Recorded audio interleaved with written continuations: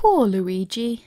While Mario gets to travel the universe, possessing a dinosaur and relaxing in his swimming trunks, his younger brother is yet again forced to endure a nightmarish haunted house filled with existential terror.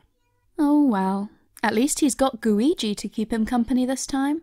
Yet while ghost-busting definitely doesn't make Luigi feel good, there's nothing horrific about the working conditions that made his latest supernatural misadventure.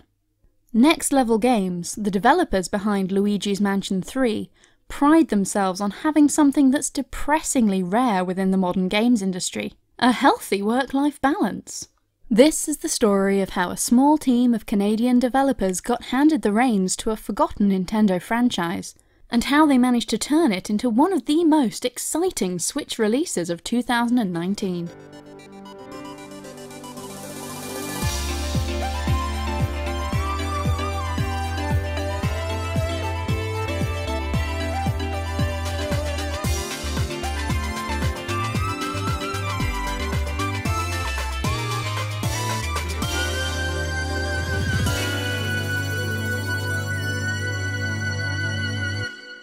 Long before Luigi's Mansion 3, or even before Luigi's Mansion Dark Moon, there was a little game called Sega Soccer Slam. This is not a traditional sports game. While the basic premise of football is there, kick the ball, get it in the goal, players on the field are allowed to punch and hit each other to gain an advantage.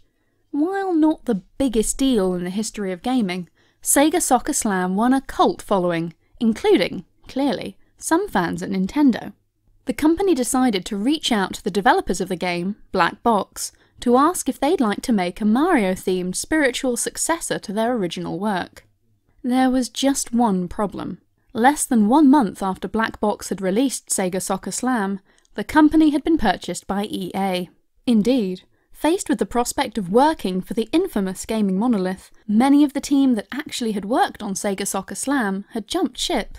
So it was that Nintendo instead reached out to Next Level Games, where many former Black Box employees had made themselves a new home. Next Level had already enjoyed success working with a few different publishers, but they quickly found they really enjoyed teaming up with Nintendo. The resulting game, Mario Strikers, was the beginning of a beautiful friendship.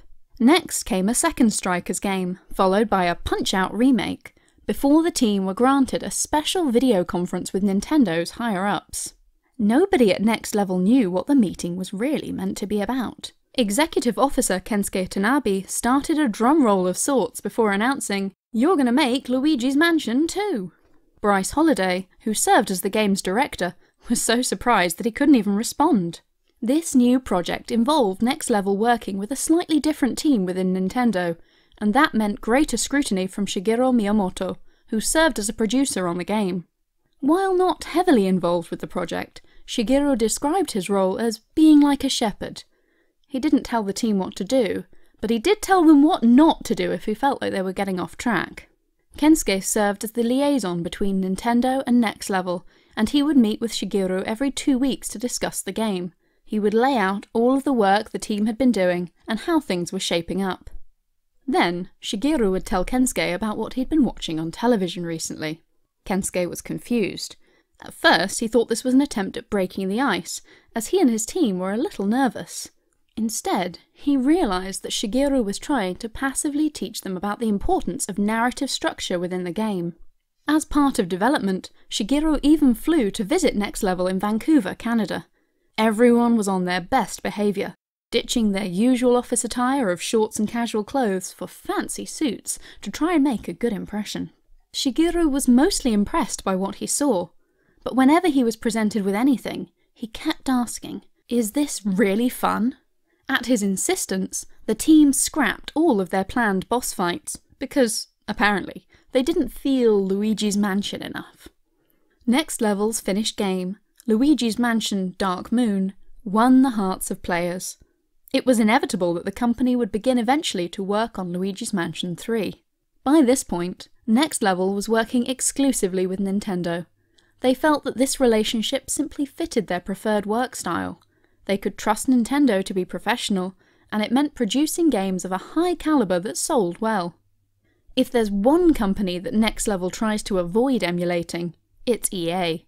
Where EA offers its employees free food and a gym and massages, Next Level provides its employees with none of those perks.